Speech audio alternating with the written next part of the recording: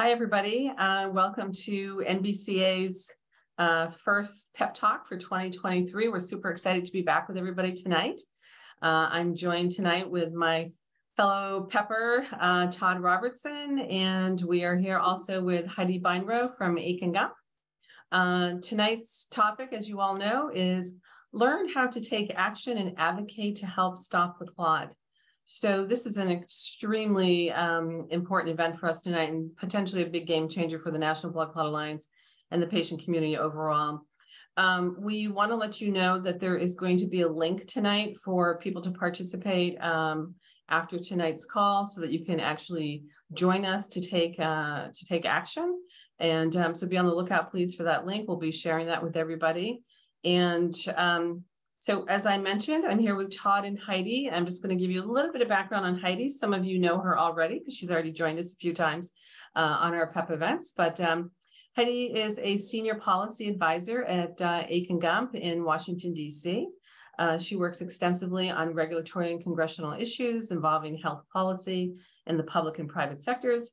She advises clients in regulatory reform and reimbursement strategies involving coding, coverage, and payment from medical device companies, pharmaceutical and biotechnology companies, providers, and national healthcare associations. She has been in the industry for a very long time. She started out as a staff member for Senator John McCain in Arizona, and she has particular experience in the pharmaceutical, biotech, and medical device sector. And we are so privileged and honored to have you with us tonight. And on behalf of all of us at NBCA, thank you, Heide, for leading this discussion this evening. Before we get going, we're going to do our usual poll questions. It'll just be one time tonight at the beginning and not at the end. And I'm going to turn that over to Todd for the poll questions. Thanks, Leslie. I'm really excited about this. So if you guys could answer these real quick. Question number one, have you ever reached out to your local representative? Yes or no? And by the way, if you have, we're going to follow up with you and find out who it was you reached out to and the process that you went through to make that happen. Question two, if you have not, why not? I don't know I don't know who my local representative is. I don't know how to contact my local representative. It's too overwhelming. I don't even know where to start, or other. So those are the questions. If you could answer those real quick, we'll go ahead and go over the results. I'm anxious.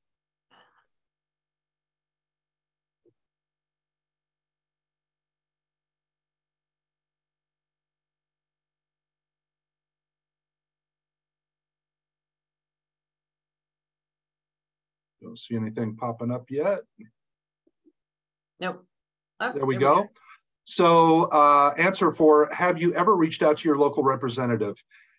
23% said yes. So I knew it was going to be on the low end, but I am happy to see that a lot of you have reached out, and 77% said no. And for our second question, if no, why not? 15% said, I don't know who my local representative is. 31% said, I don't know how to, contact my local representative. 31% also said, it's just too overwhelming. I don't even know where to start, and we may be able to help you tonight. And 38% said other. So thank you for answering the questions. Again, if you said that you reached out to a representative, we're going to probably be reaching out to you to find out who you contacted in the process. Leslie? Great, thanks, Todd. So 31% said, I don't know how to contact my local representative. And an additional 31% also said it's too overwhelming. I don't know where to start. We're hoping by the end of tonight, we're going to take care of all of those issues for you and you'll be ready to rock and roll with NBCA. Yeah. Okay. So our objective here tonight with Heide is to really learn how to use our voices, both individually and collectively, and to advocate to Congress so that for the first time ever, there could be dedicated funding for blood clot education and awareness. We know that there's very little funding available and none of it is actually dedicated specifically to blood clots. And we need to change that, and we can change that. So Heide, before we get started, can you share also why this is with the audience, why this is so personal for you? And then I gave a little bit of a background blip on you, but in layman's terms, really explain what you do in DC. Sure, Leslie. And, thank you again Leslie, Todd, Julia, Taryn, it's been delightful working with you over this past year and the National Blood Clot Alliance. So as Leslie mentioned, this is very personal for me, and that is actually a really good reason to advocate because it is personal. I am a blood clot survivor myself. I have survived 2 PEs as well as several blood clots. The last one being when I had my son 8 years ago. I got another blood clot. I thought I had gotten past it, but unfortunately I did not. But luckily, I did have very good resources available to me. I'm sure you may recall in my last pep talk, my brother is a doctor, so he also helps me make sure that the care I receive is the care I need. But I know that not everybody has that same ability and that same access. And working with NBCA, I want to make sure that everyone has that ability to receive education on what a blood clot is and what to look out for and how it can save your life, because it certainly did save mine many times over. As we're thinking through about advocacy, I admitted, we could tell a couple jokes, right, about lobbyists. It's very similar to lawyers, but I won't go that far because it is important. It is important to be an advocate, and it's even more important to be an advocate for public health. As we all saw through COVID, our public health capabilities are pretty abysmal. And it was discussed in various capacities every day on Capitol Hill and the White House and federal agencies and states and local decision makers. What happened? Where did the chain break down? What was the issue? And it really was, there were not many resources for public health officials, and there wasn't much education. Federal agencies weren't sure how to get the message out quickly. And I think that COVID really showed the importance of consistent advocacy for disease indications, for health conditions, for social determinants of health. How are people living? And that really does happen with the voice of the public. So we joke that those of us inside the Beltway, so I spend most of my time, as Leslie said, I like to call it my day job. I work with a lot of innovative companies to make sure that they can get their technologies to those who are in need. And through that, working on technology for blood clot removal is how I met Leslie and the National Blood Clot Alliance. Even myself, as an advocate every day, was not aware that these, educational materials were available. And we want to be sure that, again, every hospital, every local community, everyone has, this opportunity to understand what is best for them and what is best for public health. So it does start with, having lots of conversations and really advocating on your behalf. What is the problem? Being an advocate is far-reaching. It has, a number of, positive impact, and we do like to make positive impact. And I'm not sure, Leslie, if you want to talk about the positive impact we had in the most, in the recent passage of the omnibus that happened here in December. Maybe some of you have followed the budgetary process here in DC. I'm not sure everyone did. But we were able, through the appropriations process, that certainly is the process that funds the government, that we were able to raise awareness for blood clots. So that was a huge win because, again, it's in print, it's black and white, it goes to the agencies, and it expresses Congress's desire to have more written materials and more education around the impact of blood clots. Heidi, can I just interject for a second? I just want everybody out there to know that this is the first time ever that NBCA, with your assistance, was actually able to get this type of language in the budget, basically telling the agencies that they needed to start focusing on blood clot education and awareness. And so, it's the first step in a very long process, but it's the first step that we took ever. And we're just so excited to continue this process. So thank you. Yeah, and really, the legislative process can be long and complex. And I know that there are a number of complaints that, there isn't being anything done in Washington. And that may be true for some things, but it's not true for other things. And effective advocacy does not have to be a long and complex process. Advocates that are touting public health expertise, and all of you on the call in the webinar today are public health experts. You have had, or a caregiver or a family member or someone has been in a situation where they needed help, they needed medical help, and that is a public health issue. And, as you're vital to the process, again, we only react most often here in Congress.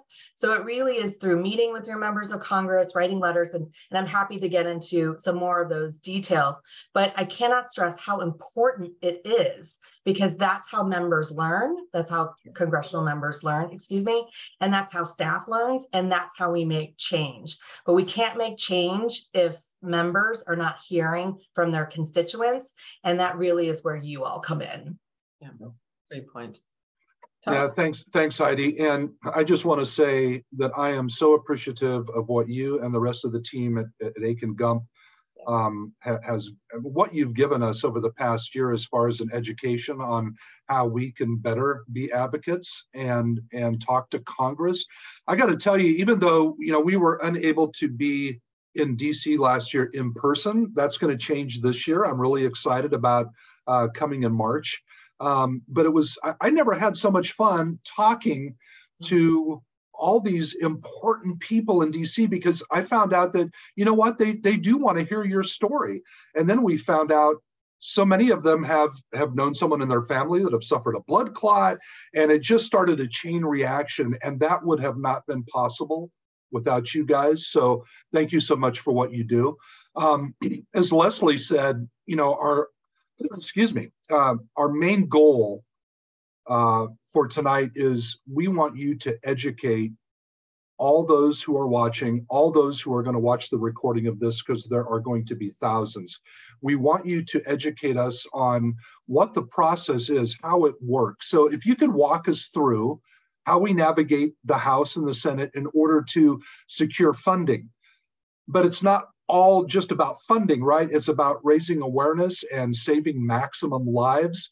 We know that less than 6% of Americans even know what VTE is, which is a DVT or a PE. And that's, when you think about it, that's crazy. Only 6% or less. So, and that includes Congress and their staff as well, as I mentioned. So can you kind of explain to everybody what the process looks like and how we go about doing that with Congress? Sure. And Todd, I'd like to give the example because, again, I want folks to understand that, while members of Congress have a job to do on Capitol Hill, they do have very strong staff.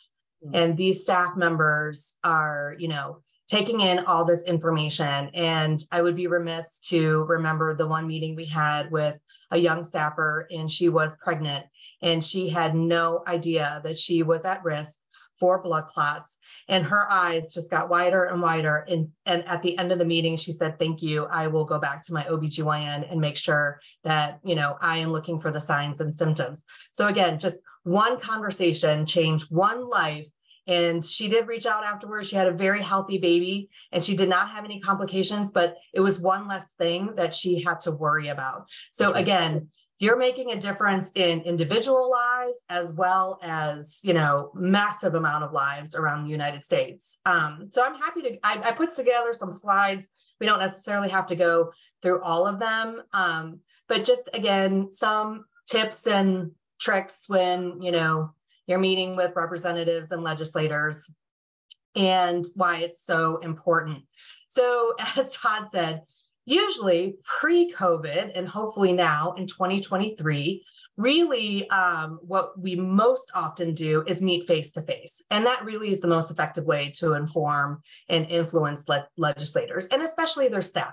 Because again, members are kind of coming in and out. They are working on a lot of, different issues, but you begin to build relationships. You are presenting opportunities to educate, again, most of these folks don't know what you know, and it is their job to listen to you. You are their constituent. You voted them in. I hope everyone votes. Please use your voice to vote as well. But again, this is your right as an advocate. I think there's more detail on this than the next slide, Julia. So this is my favorite. So one of the most favorite Speaker of the House, maybe some of you remember good old Tip O'Neill way back in the day. His most famous statement was really the observation that all politics is local, and it truly is. I know that everyone thinks that everything that goes on here inside the Beltway, as we call it, is just, where a lot of the big decisions are happening, but actually most of it is very local. Grassroots is key. It really starts more often than not with a personal issue, a personal story. And so more often than not, what we see, especially in this kind of advocacy work where you're really, it's a public health issue, you are trying to raise awareness, is you are relaying your personal story as much as you feel comfortable with to either the member of Congress. You meet him in the grocery store, or you see him on the golf course, or, there are plenty of ways to engage both locally in your own congressional district, as well as in DC, if you do choose to come and participate in advocacy on Capitol Hill. But again, it starts with the story. And that's where Todd and Leslie, really get folks' attention. Well, what are you here to talk about? I'm here to talk about blood clots. Okay, that seems odd. Well, I almost died. Oh, okay, let me lean in. What happened? Well, this is what happened. And this is what didn't happen. And if I did have, more education, or if I did have awareness, or if my nurse had awareness, or if somebody else in the medical chain had awareness, maybe this wouldn't happen to me. And you certainly don't want it to happen to other constituents in your district.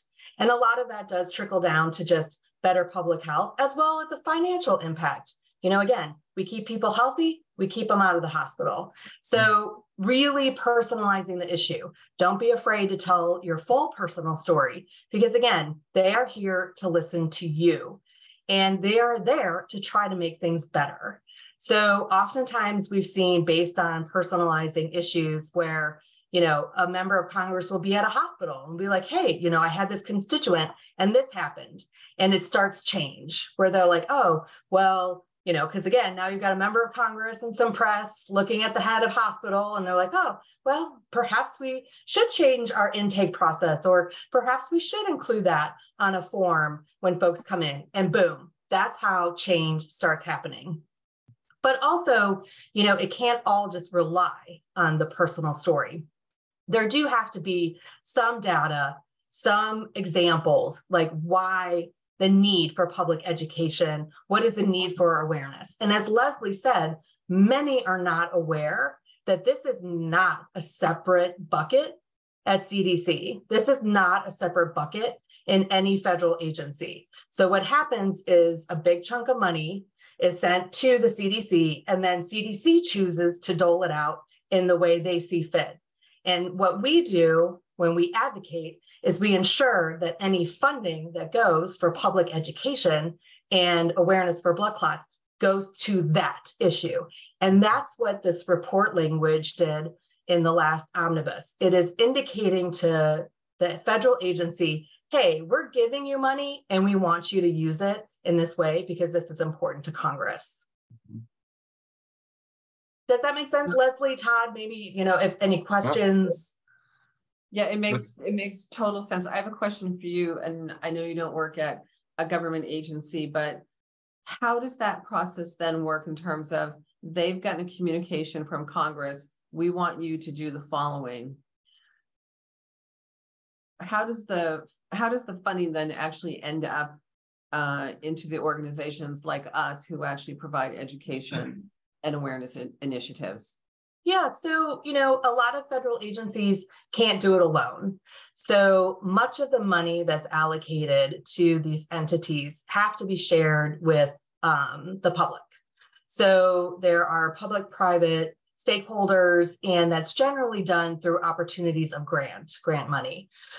Some of the monies is flowed through the federal agency of whatever agency it's allocated to, and then to the states. So it gets disseminated among the states, and then whomever wants to apply for a grant through the state, it can. This is a little bit different because, again, CDC does, lead on public education. And so they rely on entities like the National Blood Clot Alliance, because you are the patient community. Where do we need to spend more of our resources? And they do that working with you and then providing grant monies to you. So it's really important then, as we communicate to Congress and as people join us from the community to advocate, that we're very clear that we want this to be used for education and awareness efforts going forward. Correct. Yes. And interestingly enough, federal agencies cannot lobby for their own money. So it really does make sense for communities and patients and interested stakeholders and providers to do the heavy lifting of that advocacy work, because again, CDC and others cannot ask for more monies from the Congress. Okay. Todd, any questions on your side before we move forward? No, I think Heidi, I think you nailed it on the head, and I just think it's really good information. And I've got some more questions later on in the episode, but no, I think that sounded great. Thank you. So I have to say, a year ago at this time, I had absolutely no clue how any of this worked. And if you had said to me, your voice is important, your patient story, your personal patient story is important and it's meaningful, I probably would have not laughed, but I would have been like, sure it is. So I want to come back to that for a little bit, just so you can maybe walk us through it a little bit more and maybe give us some illustrations, and maybe we can talk about somebody who might be helping us in the state of New York and a personal story around that. We hear a lot that our voice doesn't matter, and that's just not true. So Heidi, walk us through the congressional members and their teams, why they want to hear these patient stories, why these stories are so powerful, and how do we actually take people's stories that maybe aren't working at NBCA, but are kind of out in the community, and how do we roll this into the NBCA voice so that we do have strength in numbers? Because it's really important that all the individuals kind of roll up into one big group as we move forward in March to advocate for funding. Yeah, sure. And I think I have some of that on the next slide, Julia. So, how do you get engaged? And it is, and it's not easy, when you don't know the process and what's the right thing to say and who do you call and how to start. So I think that the best place to start really is volunteering with the National Blood Clot Alliance. Again, folks have about a year of this under their belt. They certainly do understand how to advocate. And given the number of meetings we've had with several different types of members of Congress, and of course we are bipartisan when we do this advocacy, because again, public health impacts us all, is that, the personal story, again, draws folks in. It's like, okay, well, you took the day off work and you came into my office, and why specifically? And when you tell your story, they're like, okay, well, we can see why you're part of this organization, but what's helpful? And that's really the part of the story that, if I had known sooner, if I had seen a flyer, or if I could have given my dad a flyer, or if I could have gone on CDC's website and gotten more information, or, I don't know where to turn. That's where a member of Congress can be helpful. And they can say, okay, well, now we know that, this is not trickling down to my, district. And, similar to COVID, it's libraries, it's churches, it's, your local community centers, it's bulletin boards, where a lot of folks get their information, nursing home bulletin boards, et cetera. But again, those documents don't come free.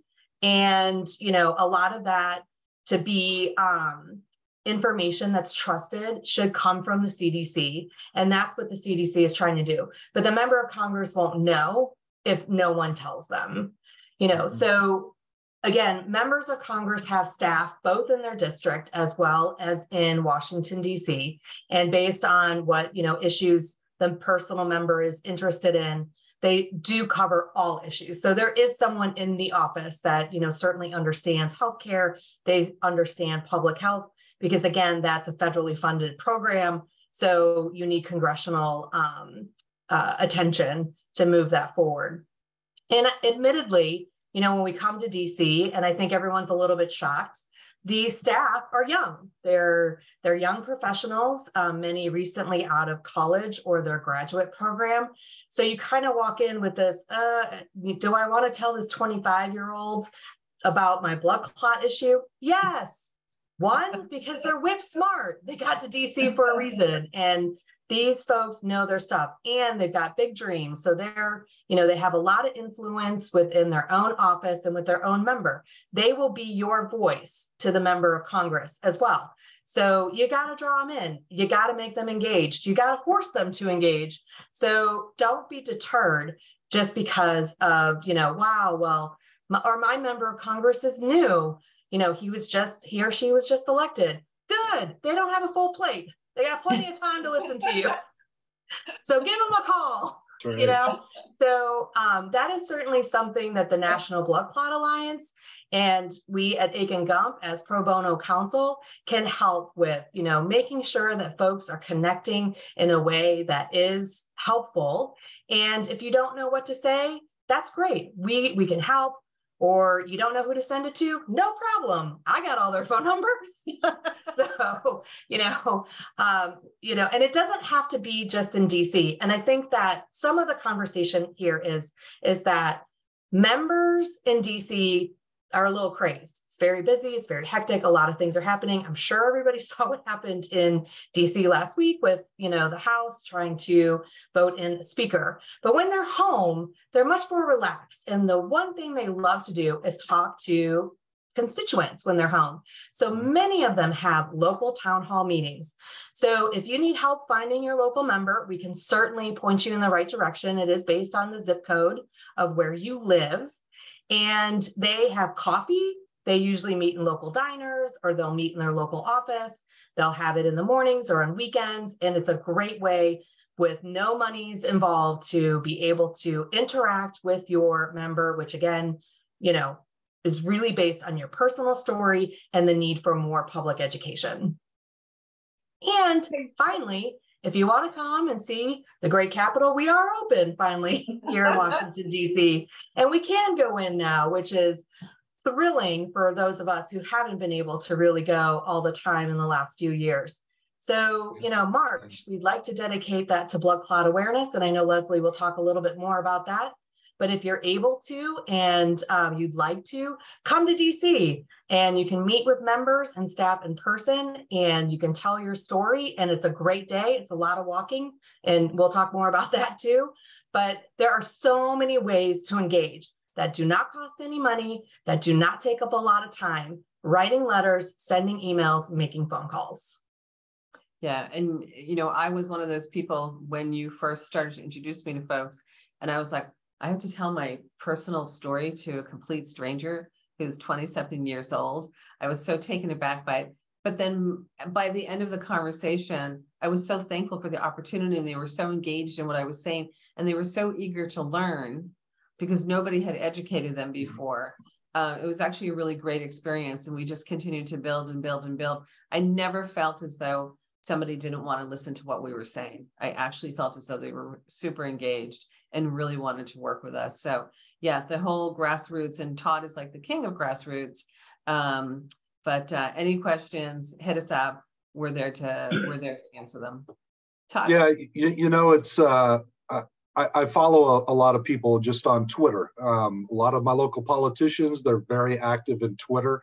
And just recently, I saw somebody, one of the local politicians, is having kind of an open house at a blues concert, and just saying, "Hey, come on down and let's talk." And guess what? I'm going down. I'm going to a blues concert, and I fully intend on, if I can just get their ear and start talking. I may not talk like a politician, but I talk as much as a politician. I love talking about blood clots, not just not my experience. I like to say my experience, get it out of the way, and then start hitting them with stats and telling them what kind of a problem we have. Another thing on Twitter is I like to refer to her as Senator Claire, but every time I put out a blood clot awareness post, whether it be on Facebook or on Twitter, I always tag her. And later in the year, last year, she actually responded to me in one of those posts by saying, you know, I suffered a blood clot.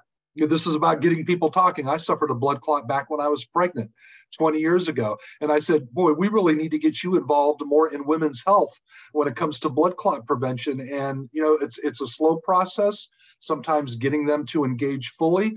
But, you know, I've got her on the track, and I'm ready to keep hitting that. And without you guys, I would have never been able to focus on my own state senator, Chuck Grassley, or when a Congresswoman Axney was in the fold. It was like they helped introduce that blood clot resolution. And it was just so nice to make ties with them, because here I'm an Iowan, they were Iowans. And so it was really easy for me to talk to them. But you guys really made it easy, and it was easy to open up that door. So I'm just really excited about continuing to talk. And Leslie mentioned my passion for grassroots.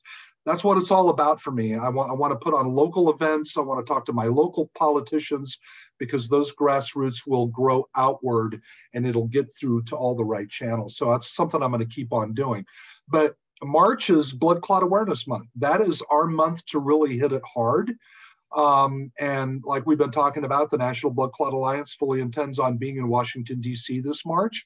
But and you can recap on anything that you've touched on already, Heidi. It's not a, you know, we want you to remind people even on the points you've already made, but I want you to maybe tell everybody what to expect if they go to DC, or when we go to DC. What can all these people from the blood clot groups and just listening to us socially, what can they do to support us while we are in Washington, D.C.? Maybe they're not going to go to Washington with us, but is there anything that they can do to support us while we're there?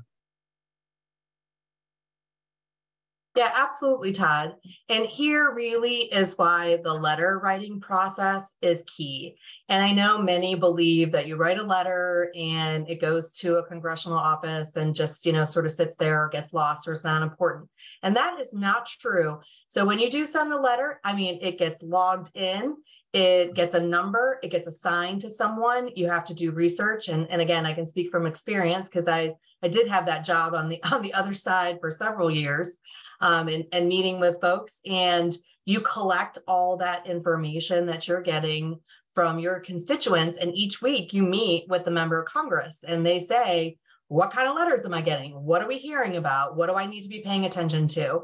And if there are several letters, that certainly does rise to the top. And then, you know, the member of Congress is like, okay, you know, it's not one letter, it's 5 letters, it's 10 letters, it's 20 letters.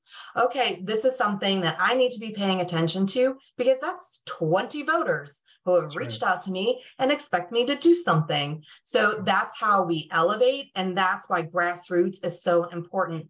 And this just isn't limited to Washington, D.C. either. It is the same in the state, and it's the same with your governor, and it's the same with your local members as well. If you don't tell them that there's a problem, they don't think that there's a problem. Yeah, and I know Julia just posted the link. You know, we've made it really easy for people, and Leslie can talk more about this too, but we've made it easy for people to send a note to their representative. So hopefully I'd like to see everybody follow that link and see what we're talking about. And Leslie can talk more about that too. Yeah, so we have it's actually a software system that we bought, and it's a letter that we crafted, and then you can go on the link and tell your personal story. You don't have to be a patient. You can be impacted by blood clots in some capacity. You can be a caregiver. You can have a family member or a friend or someone who has been impacted by a blood clot. So don't feel as though it's just patients that have to fill this out, but you'll share your personal story, and then it will actually go to the representative in your zip code directly to them, in conjunction with them with some information about blood clots, some statistics that Heidi was referring to earlier. So it's super professional, but it tells your story. It tells the story of blood clots. We really need this. We need as many people as possible to participate in this exercise. So that's in the chat function. if you have a hard time finding it, contact us, info@stoptheclot.org. Call us, get on the website, go to Todd's admin group. We're really happy to share it with you and help you fill it out if you need any assistance.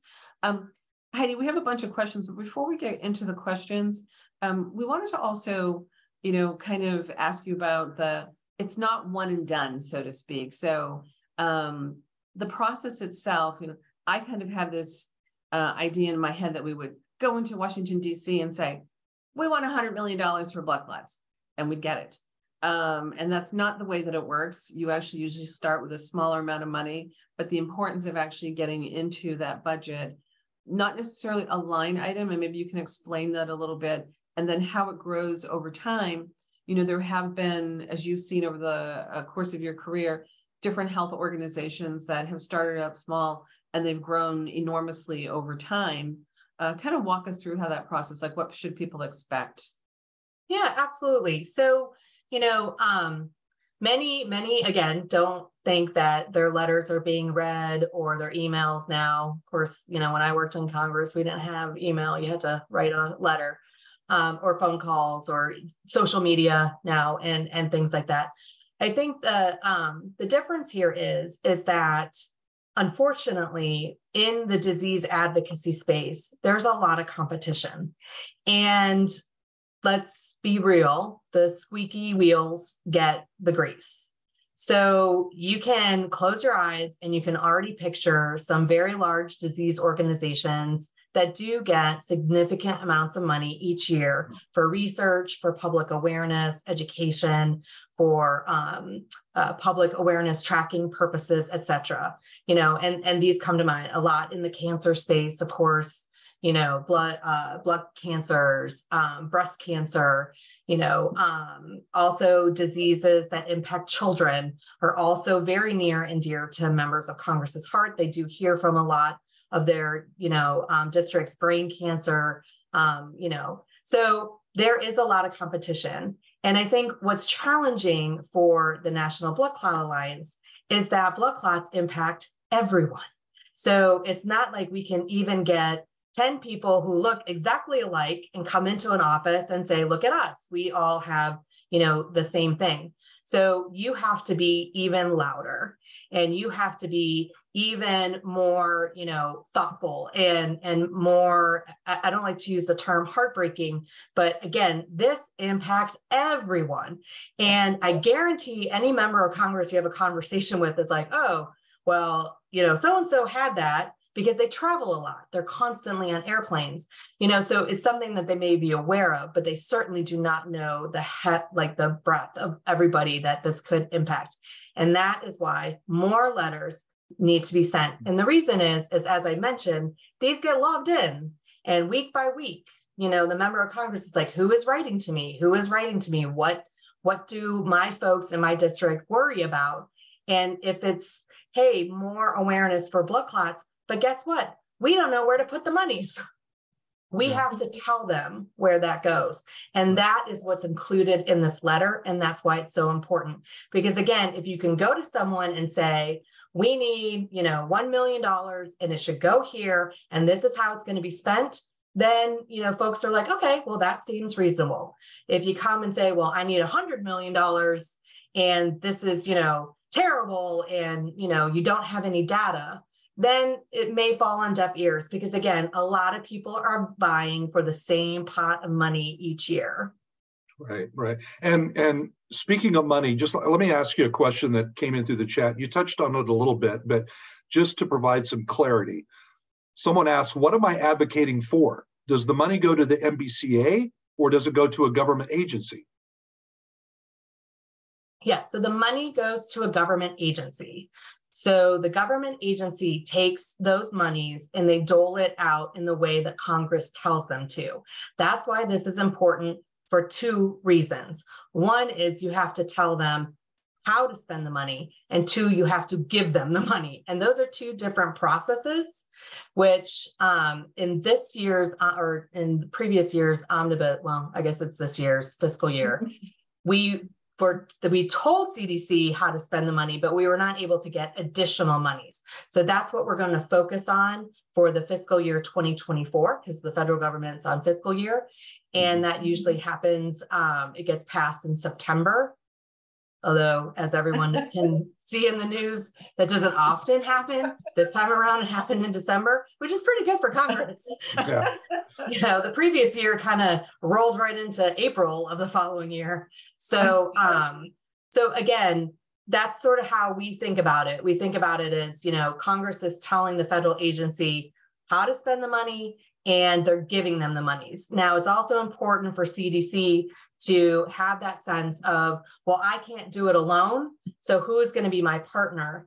And gratefully, National Blood Clot Alliance has a very strong relationship with CDC, and through, their grant programs have been able to obtain some of those monies to then run NBCA. Yeah, that's a great explanation. So, and I don't like to say run NBCA, because again, you are disseminating this information that folks are looking for. And again, right. CDC can't do that alone. Right. Right. And just to be clear, what we do is we're all about blood clot education and awareness, predominantly for the public and for patients or their caregivers. But we also do educate clinicians to a lesser degree. But it's all about education and awareness. We're not doing research. This is about education and awareness efforts. Okay, so another question for you, Heidi. Should we be asking Congress to support general education and awareness efforts, or do we ask for assistance for things like maternal health or cancer and clots? Who makes that determination as to where the funds go? Yeah, this is a great question, because it does get down into those details. So maternal health is very important to several members of Congress to really elevate the monies that go to maternal health, given some recent statistics that were released that it's pretty still abysmal here in the US.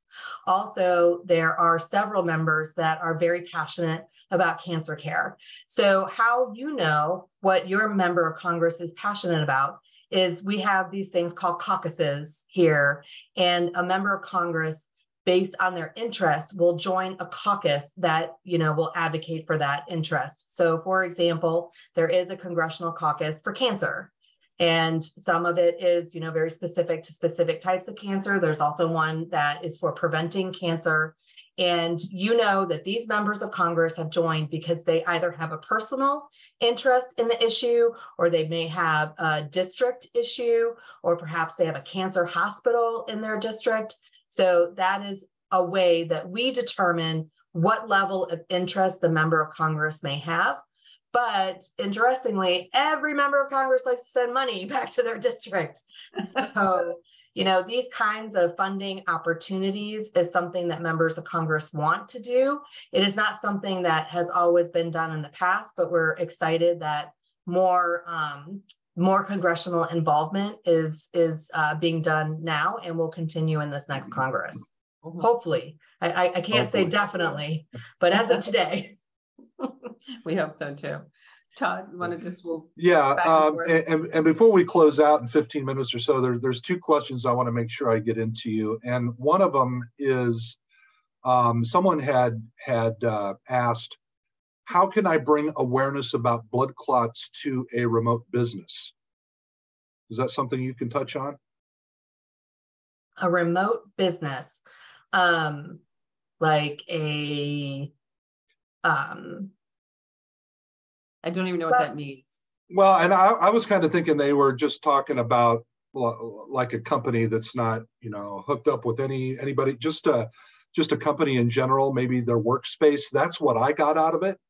And I have a lot of experience with doing, even before I joined the National Blood Clot Alliance, but the NBCA made it easier, where I was doing lunch and learns at my local company, talking to employees and the people who were managing those employees about how a healthy employee is a productive employee. You need to be telling them about sitting at a desk for too long. And that's what I got out of that question. I wasn't sure if you'd get anything else out of that, but I thought they were just talking about how they can arrange to raise, what the process is for raising awareness about blood clots in general, maybe at their company. Yeah, absolutely. It's generally done through the human resources process. And also, I would be remiss to say that, many companies often match charitable contributions. So if there is an opportunity and you're so inclined, again, that's also another way to get a bigger bang for your buck if you are so inclined to donate monies to charity. I do think, though, too, writing personal experiences about what's happening in your own area, like through your hospitals or through your own engagement with physicians. I do think that's also important because, again, members of Congress are in tune in other ways as to who else is getting monies in their district. And they certainly want to, be giving money to those that are, doing things correctly and are treating patients appropriately and all that. So this is another way for members of Congress to know what's happening in their district and have a better sense of how these monies are flowing. Sure. And I do want to remind everybody that, we do have a lot of free resources at the NBCA. And going back to the company and work site, going back to that atmosphere, and Leslie, correct me if I'm wrong, but we still have the new patient resource guides that people just have to pay shipping for, right? And they can actually receive hard copies of these, and they would be able to hand those out, not just at their workspace, but more importantly at their doctor's office. Yes, that's absolutely right. So we have a really great new patient resource for healthcare providers. If they want to order a whole bunch of them, then they just pay for the shipping. Obviously, for a patient, you never pay for anything at the National Blood Clot Alliance, including shipping. If you don't mind, I have another question that came through that I'd like to bring to Heidi's attention.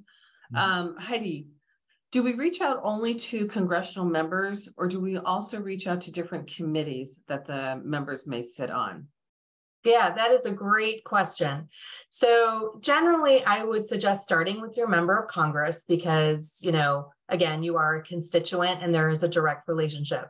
But oftentimes, these members of Congress sit on committees that oversee different issues. And one of them is public health. So the Committee for Energy and Commerce on the House side, and what we call the Senate Health, the Health, Education, Labor, and Pension Committee on the Senate side, they do focus and have control over, important policy issues impacting public health.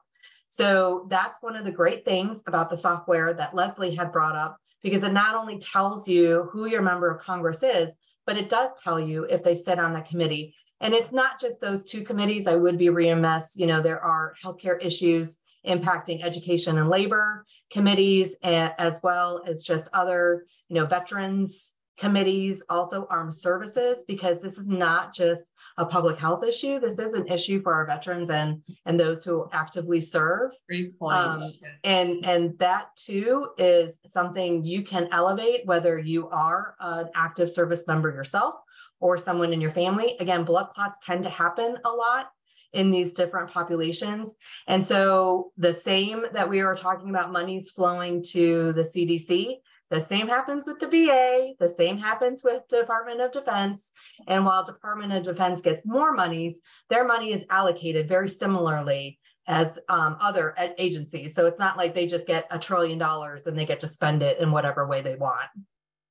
That's actually a really great point. We met with an organization, it's actually a trauma organization, and they get funding from the Department of Defense, and they actually do work on blood clots. So trauma-associated blood clots, but it actually flows through the Department of Defense. So it's really interesting how all these different committees and groups kind of compete for funding. Somebody like Kay Granger I think she's from Texas, isn't she? Mm-hmm. Okay. Yes. What is her role? What does somebody like that do, and what influence does she have? Well, it's sort of the control of the committee. So unfortunately, we don't have too much information yet, since on the House side, we just got a speaker and we've got, just basic administrative functions that we have to go through. But essentially how a committee works is you have a chair and you have a ranking member based on whomever party is in power, which for the House is Republicans, for the Senate, it is for Democrats. Interestingly, though, both the House and Senate have very, very slim majorities, meaning that they have to work together. So you don't get one vote, or you are on a committee or a subcommittee that has, equal number of members. Again, you're going to need everyone to participate for bills to go through. The appropriations process is a formal process because, again, that is how we fund the federal government, all of it. So all the monies that go through have to go through the same process, but it really is the chair and ranking member who dictate what sort of goes through and what doesn't. And this correlates back to that question around, do I send my letters to the committee staff as well?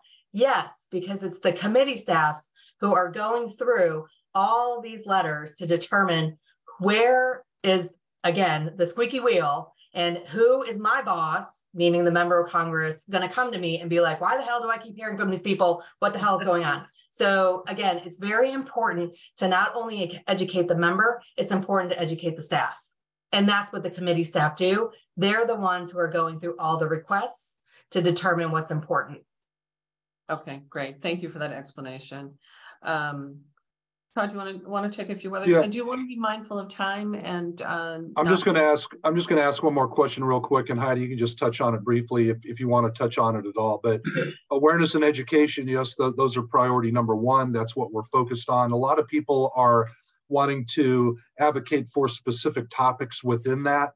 The price of medication is always a big thing. And one of the questions that came in was, can someone advocate for affordability of the newer class of anticoagulants? Is there a certain route that they would go, a certain process for that would be separate? What kind of advice do you have? Yeah, it's helpful to be concise in your letters. And if you have several concerns impacting, awareness of blood clots, it is helpful to include it all in one letter. And all of the topics in the letter will be addressed. They don't just choose one and not address the others. I'm sure many of you have seen with the Inflation Reduction Act that there has been particular focus on drug prices and how Congress, as well as the federal government, can lower prices for Medicare beneficiaries, but also for those in private insurance as well. And believe it or not, there is a process for Congress to dictate to states, as well as to, public or private insurers, as to, how they cover certain items. And we see that in diabetes with the cost of insulin. So there is a lot of legislation around capping insulin costs at a certain dollar amount. And very similar to insulin, like those of us who have had several clots, like Todd and myself, we are on an anticoagulant for the rest of our life. So catastrophic coverage, the donut hole, all these kinds of things that not only impact the over 65, as well as those that are on public programs like Medicare and Medicaid, but also impact, you and me too. Yeah. And yes, absolutely, you can advocate on those issues as well. Yeah, thanks, Heidi. Well, great question, great response. So I'm going to ask one more question. This is a really, really hard one, and it doesn't necessarily have to do with us advocating necessarily, but why is there such a lack of education in healthcare, Heidi? Well, healthcare is hard. And, really when you think about how the government has interacted on healthcare issues, on public health, as well as Medicare and Medicaid, it is because it's a very antiquated statutory land we live in. So as you know, most public health opportunities were solely done at a local level in the states until it really, filtered up to a federal level. I mean, when you look at the grand scheme of, some of our public health entities, I mean, they really came into existence in, early 1900s. So before the FDA was fully created and all that. So it really is just healthcare has always been more of a state issue and not a federal issue. And of course, as we've grown, population has grown, pandemics, endemics, and other, public health emergencies have grown. The federal government just has had to step in more and more. And it is why we are so disjointed, because again, the federal government has left a lot of the decision-making to the states. And even though the federal government has given states money, not every state has decided to spend it in a way to make sure that their public health within the state is, robust. And again, COVID really unearthed a lot of sort of like he said, she said issues. A great response, very elegant response to a very, very difficult question, at least in my book. Okay, Todd, how about you close this out? I'm good on questions, but I just want you to know, Heidi, Leslie and I thank you so much for joining us and Absolutely. Not only sharing how to advocate, but also your own personal story as a patient, because like you said, there's nothing stronger than that patient story, that patient voice. We want people to keep sharing, and we want them to share that story with the right people.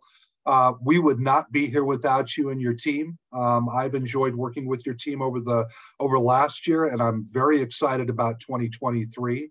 I'm just thankful for all that you've done for us and the patient community. And we also want to remind people, and it's here in the chat, that link to sign up and share your story with your congressperson. We've made it really easy for you. You guys love sharing your stories. I want to see as many of you do this as possible, because the NBCA does need your help. We need to save maximum lives, and you can definitely be a part of that. If we're going to make a difference, it's going to take all of us working together to stop the clot. That's what this is all about. So Heidi, thank you so much, and looking forward to working with you more this year.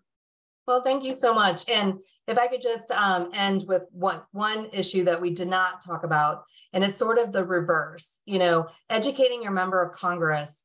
If someone else in the district should unfortunately have an issue with a blood clot and reach out to their member of Congress, your story could prompt that staffer to be like, oh, I know someone else. I've heard this story. I know what you're talking about, and this is how I can help. And they can engage sooner. Again, saving lives. So that's why this is important. It is a two-way. And I would be remiss if I did not give a shout out to my colleagues, Kendall Hussey and Julie Nolan, who also work tirelessly and make me look good in this effort as well. So, and Sean Feely. So it's not just me. It does take a village, and we need your village to help our village so that we can stop the clot. Yeah. Awesome. Thanks, guys. This was great. Thank you. Good night, everybody. Good night, all. Thank you for joining us. Bye-bye.